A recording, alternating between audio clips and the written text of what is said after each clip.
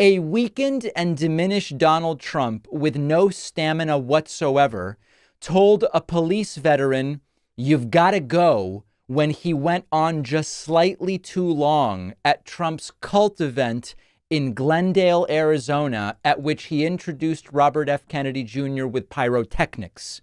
Is that sentence I just stated something you would have expected to be part of the political world even just a few years ago? I don't think so. I certainly didn't. We're going to get to the RFK part of this event. The president of the Arizona Police Association was speaking. When Trump brings someone up to speak, you need to spend 30 seconds speaking, 22 of which you're praising Trump. This guy had notes and he wanted to talk about stuff. And Trump leans in after looking upset and says, "You've got to go." At which point the guy packs it up, the crowd increasingly hostile. This is how Trump treats a police veteran. Flowing into our countries, and that's the only ones we know about. Illegal drugs are flowing into this country at an alarming rate, with only 5% being intercepted at the border. Okay. So Trump just said, "You got to go." And the guy says, "Okay." You got it. Folks, let me finish up here, please. So, as you know, Trump greatly respects police and wants to hear what they had to say. But Trump does hate it when guests speak more than 30 seconds, especially when 90% of it is not about Donald Trump himself. Donald Trump then introduces Robert F. Kennedy Jr., fresh off of the endorsement of Trump. The song playing is "My Hero" by the Foo Fighters, a completely unauthorized use of Foo Fighters music, who are completely opposed to everything Donald Trump stands for. So the lawsuits and the cease and desists are ongoing. Here is Trump introducing Robert F. Kennedy Jr. I don't think too many of you people have heard of him. And note the pyrotechnics as well. He's very low key. He's a very low-key person, but he's highly respected. He is a great person. I've known him for so long. For the past 16 months, Robert F. Kennedy Jr.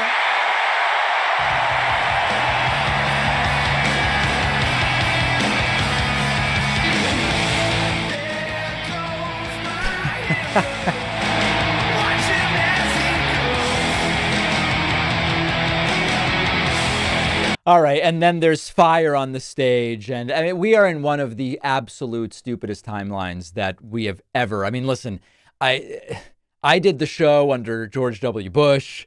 We've seen some stupid stuff, but it has gotten really, really bad. Donald Trump, as is often the case when he refers to former President Obama, mentions him as Barack Hussein Obama. And Trump obsessed now with how nasty people were to him at the DNC. No, they get bored.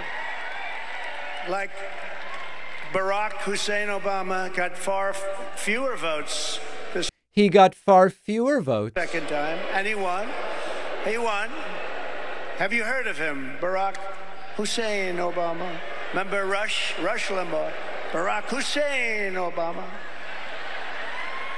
He was nasty to me. You know, he was nasty. Michelle was nasty. They're all nasty. Nasty people. They were very nasty. I was surprised. I thought he was, and I was sort of nice to him. I said, no, you know, I like him. Good. It didn't matter. They were nasty to me. Yeah, Trump reminding us how nice he's been to Barack Obama. You'll recall that Donald Trump was one of the leaders of a movement that, on the basis of Barack Obama's skin color, argued he wasn't really eligible to be president of the United States and was not actually an American. When Robert F. Kennedy Jr. got a chance to speak, and unfortunately the feed from this event was glitching out on just about every platform, so I apologize that they basically look like blobs in this segment. Robert F. Kennedy Jr. says, "Trump will make America healthy again." And don't you want a president that's going to make America healthy again? Right. And of course, Trump, who is obese, mostly eats fast food, believes that exercising diminishes the amount of energy in the body, suggested injecting bleach before. Trump, as the picture of health, is going to make America healthy again. Very, very tough to believe. Trump going delusional later in the rally, at which point he said that he believes he has a shot at winning Minnesota. That's a bet I would take.